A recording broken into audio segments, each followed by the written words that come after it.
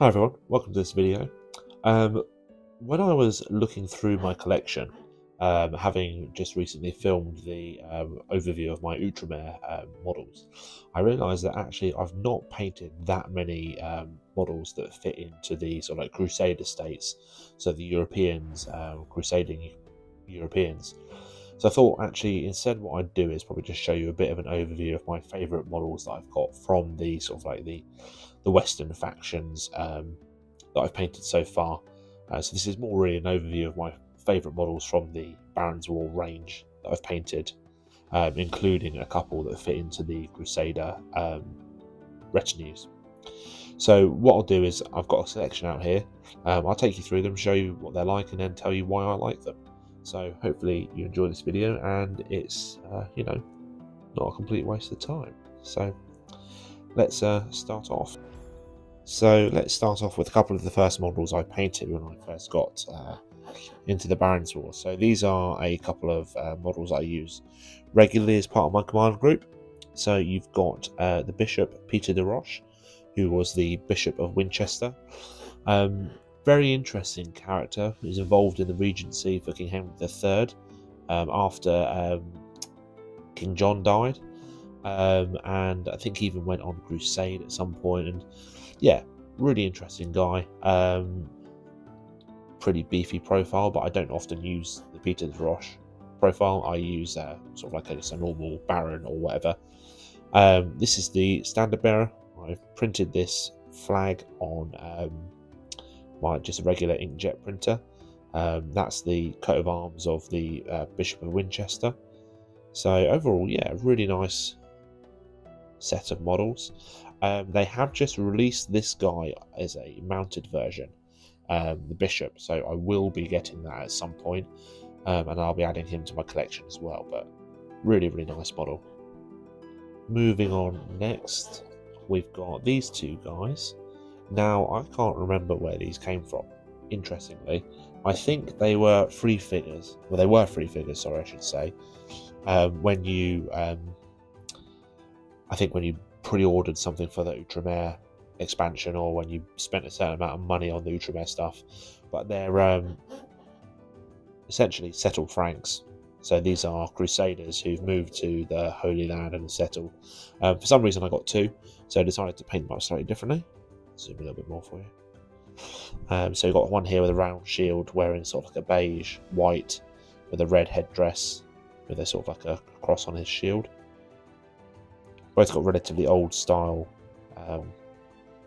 helms, mazel helms, and then this one I've gone for sort of like a more of a light blue, which, if you've seen my previous video, that is similar to what I've done for my my Muslims, but I thought it's quite a nice kind of like look. And then he's got a kite shield, or a triangular kite shield, with a cross. Painted the cross freehand, so I'm quite chuffed with that. But again, these two are very nice. I use them really just as sort of like extra knights to go in the commander's retinue, or if I've got a group of knights. But they work very nicely. So, following on from them, a couple of other models I've got. So, I believe this was one of the free figures that came when you spent over £40. I think it's Falk the Brute, I think, who was a commander on the royalist side, I think, fighting in the Barons War. Yeah, so he was a mercenary commander who served King John and then also served Henry III in the Barons War. So, nice model, but I decided to paint him more as a sort of like a Crusader style figure. I might get another one because there is a mounted version of him which is quite cool, but really enjoyed painting that one.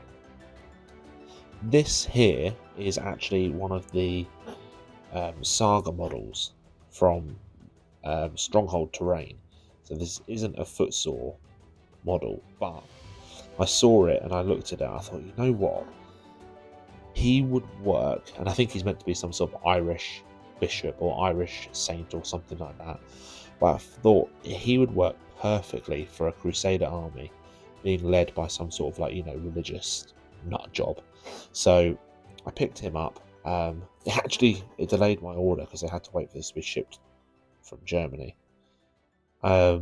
It's a lovely, lovely model. I'm really proud of the job I've done. As you see there, really proud of the face, the paint job I've done on the face. Really happy with that.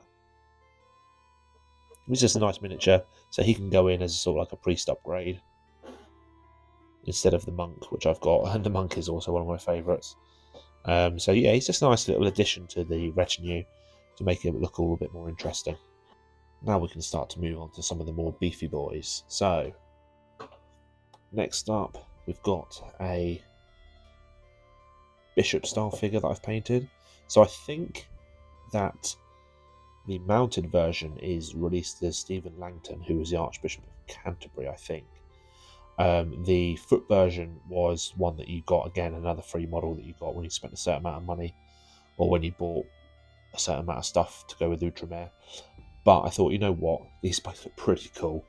The heraldry is something I've made up, so they've got a fleur-de-lis on there, which is sort of like quite close to the, the French royal heraldry. But I thought, you know what, I saw a video on YouTube by a guy called the Bretonnian Army Painter, and he paints a lot of sort of like old world Warhammer stuff.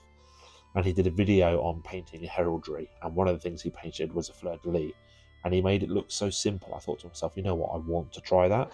So I tried out on this guy, and it worked. But I mean, I had to paint it, what's that, 3 times on the mounted figure, once on here.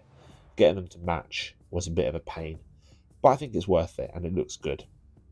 Again, a light blue, so very similar to the Crusader I painted, but then also very similar to my my mounted Muslims. But you know what, I think they look cool. They look good, so I'm happy with it. Just noticed a bit of a chip on his mitre as well, on his bishop hat, so I need to touch that up a bit. So next up, we've got this guy who is a herald. This is one of the more recent ones I've painted, so again, trying a little bit different with the weathering, trying to make it look a bit heavier on the dirt on the horse's caparison. But again, a really nice figure. Painted it in quite a generic way, because heralds, I suppose, are, I think they actually had quite fancy dress, but I wanted to be able to use this as a sort of like a musician as well, so the trumpeter command upgrade. I've just got the mounted version. They have just released the foot version for this. They've released it, sorry, I should say. So I want to get that eventually to be able to complement this one. So moving on from there, we've got this guy. I cannot remember his name. It's going to bug me. But he's on the Footsore website, and he's the Templar Master of England. I think it's a very French name, but I can't remember his name exactly. But again, tried to do something a bit different here with the weathering on the bottom of the horse's cloths there. Tried to make it a bit heavier, make it look like they've been trudging through some dirt. But again, quite an easy model to paint, really, because there's so much fabric and so much cloth. That really you can just, I mostly just dry brushed this, but really like how it looks. Very happy with the face in there, very happy with the freehand on the cross. So yeah, quite a nice model. So moving on, next we've got some knights that I've done. So we've got a couple here of knights armed with hand weapons, again freehand on the heraldry. And also I should note that for the majority of these I've not painted them as characters, because as much as I would love to sit there and say this is so and so, I either, for one, don't feel confident enough to paint their heraldry, or two, don't really want to have to sit and wait for a transfer or try to make a transfer for it. So I've gone relatively generic. See, red and yellow, black and white, just keeping it as generic as I can. But again, really nice models. The majority of what you're painting is the colour, like the base colour for the horse and for the surcoat anyway. So it is relatively easy once you get going on a roll with those. Next up, a couple more knights, this time armed with lances. Again, didn't really know what to go for heraldry wise with these, so I made it up myself. So we kind of got the blue guy there with the simplified crown, and then you've got the white guy, the red guy, sorry, with the cross and the sort of cross hatching, the checkered picnic blanket style. But again, really happy with how they turned out, and these are lovely models. I have got some Mountain Knights from Fireforge Games. They're the plastic ones, and I've got to be honest, although I did have some miscasts on these, one of the helmets, the Great Helms, was miscast. They still feel and look more natural than Fireforge ones, which are they look a lot more fantasy style, but both lovely models, but personally I prefer these myself. So the pièce de résistance, by no means leaving the best for last, one that I've done recently, and who, for anyone who's interested in the period, he is essentially the main man, beyond King John or Richard the Lionheart, or even Prince Louis or Henry III. He's pretty much the main character in the Baron's War tale. It's William Marshall. So he served kings. I say kings multiple because there was Henry the young king, Henry II, then there was Richard, then John, then Henry III, and he served them all, to the point where he eventually was served as regent for Henry III after the death of King John. So he's a pretty major character in this. Lots of books written about him, really interesting stuff.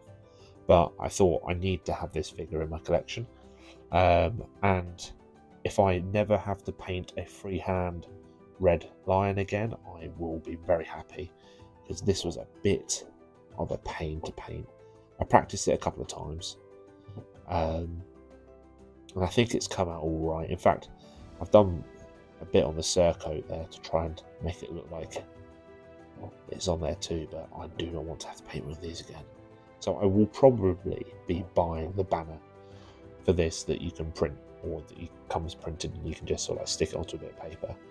But lovely models, really. I'm very... see if I can zoom in a little bit. Very happy with the facial. Wow, I've painted the faces. Come out quite nicely. Foot one as well. Big old bushy eyebrows. So it's very nice. But yeah, so this is a sort of like a brief overview of my favourite models. I've got one more to go, which I didn't show you earlier, so this is a bit of a booby prize for anyone who's managed to wait this long. So this is a model, again, that when I ordered it caused a bit of delay to my order, because these are printed for Footsore. So this is their armoured tax car, and I saw this and I thought, you know what, it just looks really cool. And I have used it in a game, only it wasn't a game of Baron's War, it was a game of Middle-earth strategy battle game. We were playing battle companies, and this formed sort of like one of the units that needed to be escorted from one place to another. Needless to say, I failed, and all the crew were slaughtered, and everyone who was being transported was slaughtered as well. But you can use it for similar sorts of things in this game. So if you like the death and taxes Robin Hood style scenario, you can have this guy trundling through a forest and then getting ambushed by Robin Hood and his merry men. So it's really nice. It's a 3D printed wagon, so it's printed in resin. You get a strong box with it, a chest. Yeah, you can see, if you turn it flip on that way, you can see the for anyone who's into 3D printing, you can see the support marks on the bottom there. But it does come out really nicely. There was very, very little cleanup that I needed to do. It was all well cured. There were a few supports that just needed to be snipped off, but overall, you can see sort of like some of the support marks there, the little pock marks. But overall, it's very nice. It's very sturdy, which for a resin kit is great, because sometimes bits like this can be a bit weak.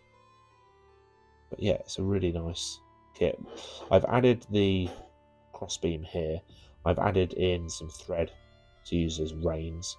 It comes with a crew, like a guy sitting with a crossbow, and the driver. Very nice.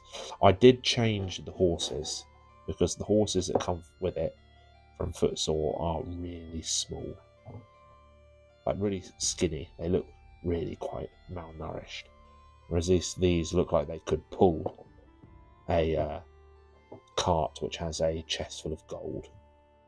So yeah, I've added it onto this base so that you can use it either as sort of like a model like that, or you can take it off